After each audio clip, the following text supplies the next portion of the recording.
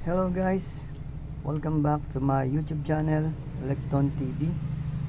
For today troubleshooting video guys, it's about generator caterpillar, and the problem was over frequency alarm. And here in our ABB Simple D power management, as you can see in the monitor, the speed adjusting did not respond.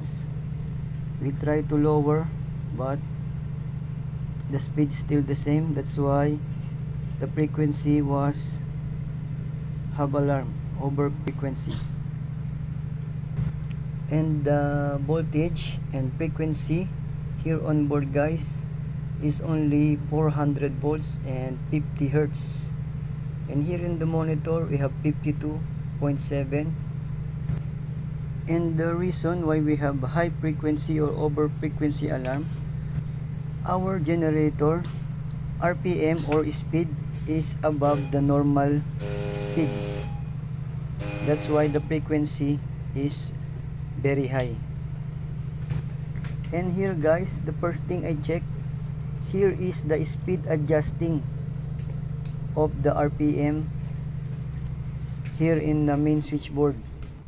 Now guys, I stop the generator, and you can see here in the monitor, stop cooling down speed. Normally the speed start to lower.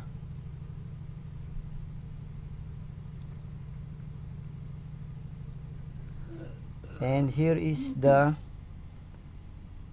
motorized potentiometer Celco. The motorized potentiometer is response, and we have a LED light here, red, signal for down or speed lowering, but the speed of our generator is still the same.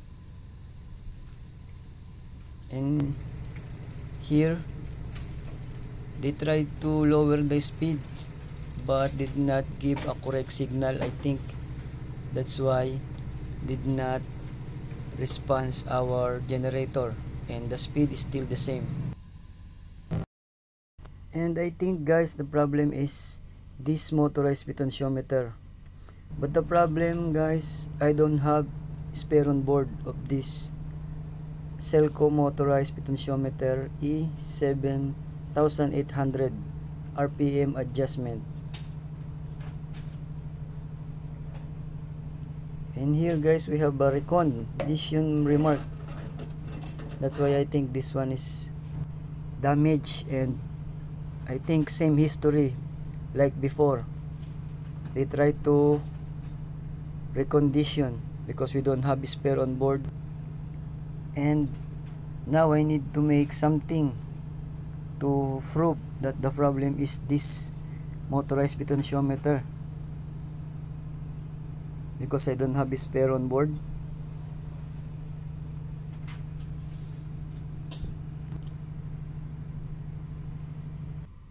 And now guys, here I take this another motorized potentiometer from the another generator that running normally.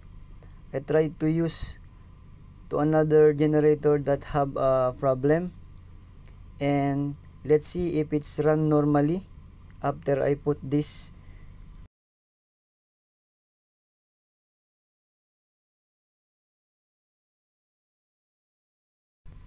And now guys, I already install and connect. Now I start the generator. Look, the frequency become normal, 50.9, and the RPM is normal also. Now guys, I'm sure 100% the cause of the trouble or problem is the motorized potentiometer. It's not working or damaged, did not give correct signal or output. Yun ang mamili. Ito na lang boss, kasi may papasok natin sa shop. Tama. Balik natin sa dos. Oo, balik sa boss. Sa ngayon, okay naman ang ano yan.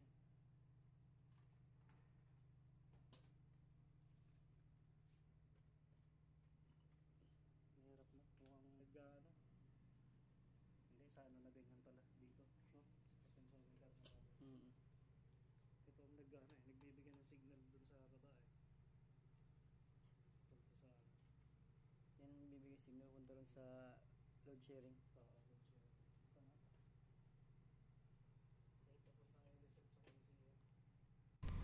And after a week guys, now I already replaced this reconditioned or damaged motorized potentiometer, and I installed a new one, Selco motorized potentiometer. It's new.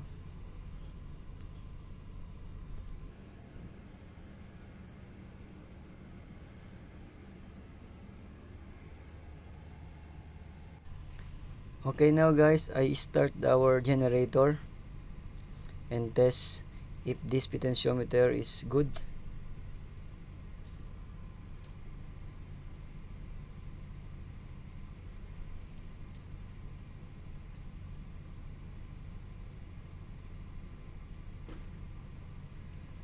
Okay, now our RPM is 14890 and the frequency is 49.6, little bit low compare here in our running generator or service generator.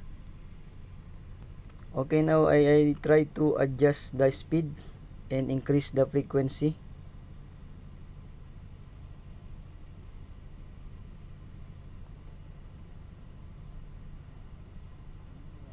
Okay, now little bit increase, and I think it's good and it's working normally guys.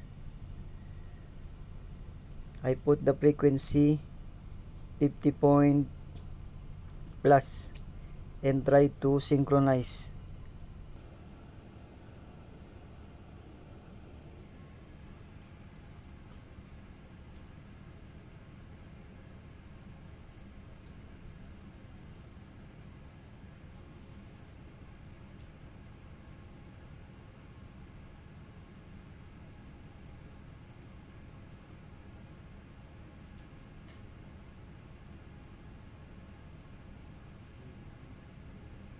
Infinite pala ang ano niya, no?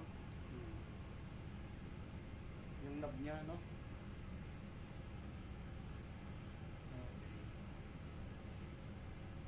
Ito mataas. Okay, now the frequency and the voltage is the same, and I try to synchronize auxiliary generator number 1 to auxiliary generator number 2.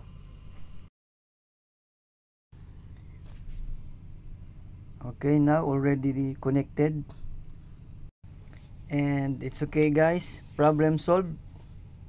That's it guys. If you are new in my YouTube channel, please don't forget to click like and subscribe to my YouTube channel, Electon TV. And thank you for watching guys, and see you in my next vlog.